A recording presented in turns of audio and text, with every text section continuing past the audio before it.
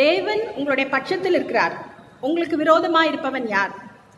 தேவன் இயேசுவையே நமக்காக கொடுத்திருக்கிறார். அவரோட கூட மற்ற எல்லாவற்றையும் உங்களுக்கும் எனக்கும் அருளாதிருப்பது எப்படி?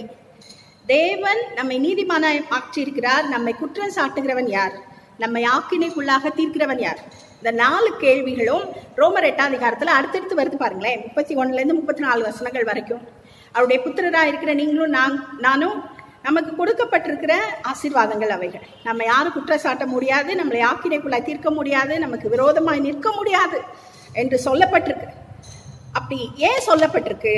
இந்த வசனங்கள் கொடுக்கப்பட்டிருக்கு, இது எந்த அடிப்படையில் கொடுக்கப்பட்டிருக்கு அப்படிங்கிற விஷயத்தை உங்களோட பகிர்ந்து கொள்ள விரும்புகிறேன்.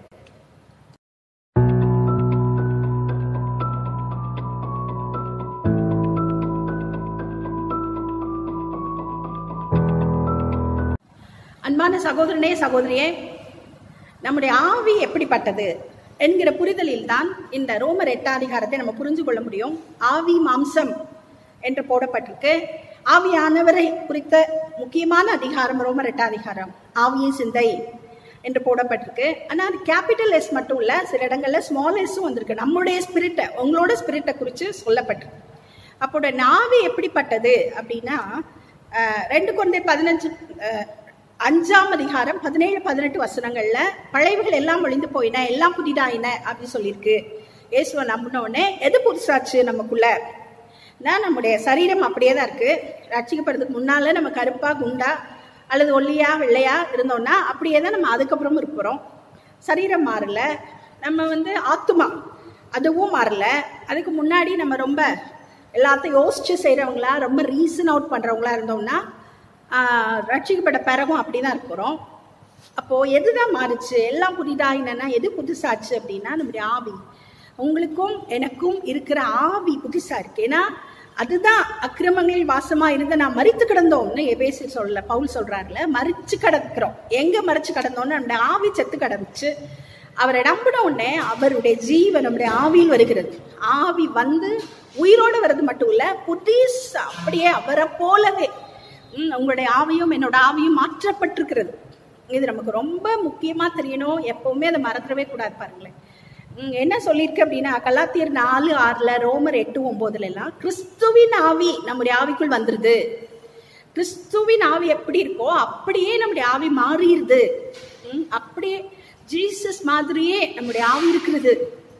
அது பூரணமாய் மாறி இருக்கிறது, பர்ஃபெக்டா இருக்கு, ஃபுல் மெச்சூரிட்டிக்குள்ள இருக்கிறது. அவர் நமக்கு வைத்திருக்கிற எல்லாம் அங்கேதான் கொடுக்கப்பட்டிருக்கிறது.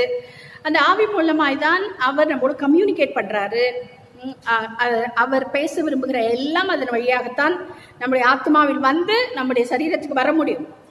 ஆவியில இவ்வளோ பர்ஃபெக்டா இருக்குன்னு சொல்றீங்களே சிஸ்டர், ஆனா என்னோட வாழ்க்கையில ஒண்ணுமே பர்ஃபெக்ஷனே பார்க்க முடியலையே, குறைஞ்சிக்கிட்டே போற மாதிரி இருக்கு எல்லாமே அப்படின்னு நீங்க சொன்னீங்கன்னா, உங்க ஆவி நல்லதா இருக்கு, அது பூரணமானது, பர்ஃபெக்ட் ஆனது, மெச்சூர்ட் ஆனது, இயேசுவை போல இருக்கிறது. அது ரீக்ரியேட்டட் அது. ஆனால் நம்முடைய மனம், ஆத்துமாவில் உள்ள மனம் மாறாவிட்டால் சரீரத்தில், நம்முடைய குடும்பத்தில், நம்முடைய சூழ்நிலையில் அது ஆவியிலிருந்து வெளியே வர முடியாது. இதான் புதிய ஏற்பாடு சொல்லுது. ஆவியிலிருந்து டைரக்டா நம்முடைய சரீரத்துக்கும் நம்முடைய சூழ்நிலைக்கும் எந்த ஒரு காரியமும் கடந்து வருவதில்லை. ஒரே ஒரு வழிதான் இருக்கு, ஆத்மா வழியா தான் வர முடியும்.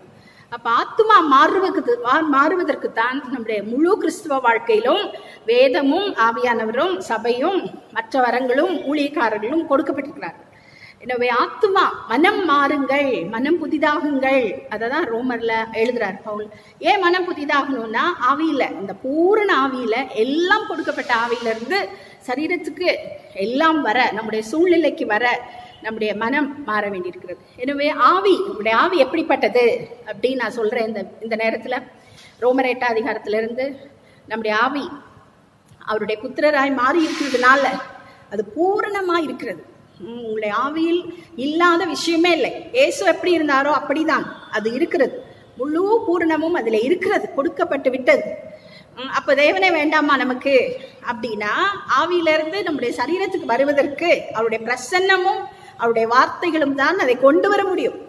எனவே தேவன் எல்லாவற்றையும் நமக்குள் வைத்துட்டு அதை வெளியெடுக்கிறதுக்கு, நம்முடைய மனதை மாற்றுவதற்கு தன்னுடைய பிரசன்னத்தை பயன்படுத்துகிறார். என்னுடைய பிரசனத்தில் எவ்வளவாய் நம்ம வாஞ்சையாய் வருகிறோமோ, அவரை எவ்வளவாய் பார்க்கிறோமோ, அவருடைய வசனங்களை எவ்வளவாய் பேசுகிறோமோ, அவ்வளவாய் நம்முடைய ஆவியிலிருந்து நம்முடைய ஆத்மா வழியாக சரீரத்துக்கு, குடும்பத்துக்கு நன்மைகள் வரக்கூடும். அப்படி வரும்போது தான் உங்களுக்கு எதிராக யாரும் நிற்க முடியாது, உங்களுக்கு விரோதமாய் நிற்க முடியாது, உங்களை ஆக்கினைக்குள்ள தீர்க்க முடியாது, குற்றம் சாட்ட முடியாது என்ற வசனங்களை பவுல் பேசுறார்.